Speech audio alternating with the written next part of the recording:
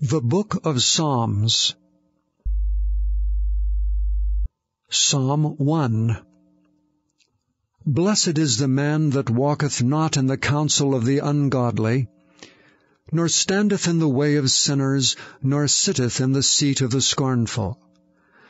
But his delight is in the law of the Lord, and in his law doth he meditate day and night. And he shall be like a tree planted by the rivers of water, that bringeth forth his fruit in his season. His leaf also shall not wither, and whatsoever he doeth shall prosper.